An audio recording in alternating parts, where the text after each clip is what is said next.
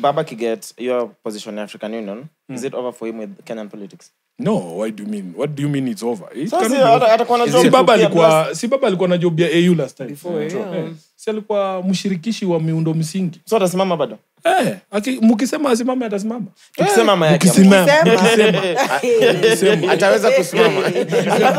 Mkisema unaona venye kama venye umekuwa ukiongea hapa saa hii. Ukiuliza nani anaweza? Hiyo ndio inafanyanga watu wanasema basi wacha tu tusimamishe baba. Wacha tusimamishe baba. Because you guys don't have the sort of faith in any other. Imagine we do. Who? We do, but also it has to come from you guys. No, because within ODM, let me tell you. Sasa mimi naweza kuja saizi mseme nataka msimamishe ODM. Let me tell you how you people do not know the power that you have. You don't know the power that you have. You see, I have seen the public influencing decisions of this party. I have seen it. The classic example is Simba Arati.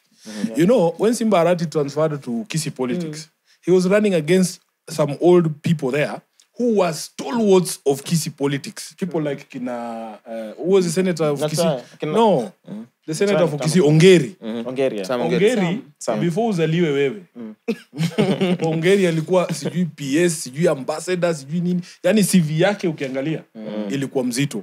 Simba is less than 35 years. So, kila mtu alikuwa anafikiria, by the way, alafu najua Kisii, siasa, SDA, watu ya soya. Wakisi tu wako na mambo mingi. Wako tu na mambo mingi. Tuseme tu wako na mambo mingi. Tuseme tu wako na mambo mengi. Hao watu wanatakanga heshima, watu wenye wako well appointed. Respect the age. True. My friend, one rally. Inside. Vijana wakakataa wazee. Sasa baba si amekaa hapo. Anashangaa la kunaendaje? Simba akasimama, wakapiga kelele, wakasema huyu ndo tunataka. So baba akiwa amekaa pale, because he is somebody who respects the people. Haizi kuwaimposia mtu, na also the party wants to win.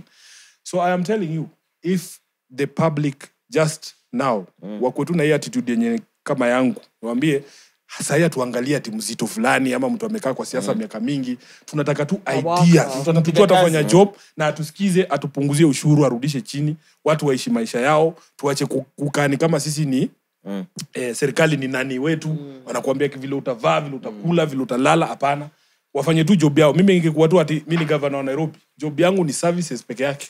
Just ensure ya kwamba una collect garbage, fungua drainage, ile job yako tu, ensure kuna madawa kwa OC, kuja meetings, sikiza wananchi, usijiwekelee kazi mingi, just be a services. Kama mimi nikikuwa rais sahi, boss, kazi yangu ni kutafuta investment, kutafutia vijana job. Wacha kutusumbua kila siku, unaamka unasema sijui I will crush you. Maombi. Hatumeleta sijui. Unajua mpaka ametoka wale makienyeji wake, ameenda kutafuta kina Beni. Sinema lazima isonge. Beni anakuja anasukuma mtu wa sinema lazima isonge. Holy Spirit anakuingiza lazima. Alifanyia ule Ezekiel vibaya lakini. Unakataaje kuanguka? Yote ni ya nini? It's a waste of money. Yeah. Now when you watch it you'll understand.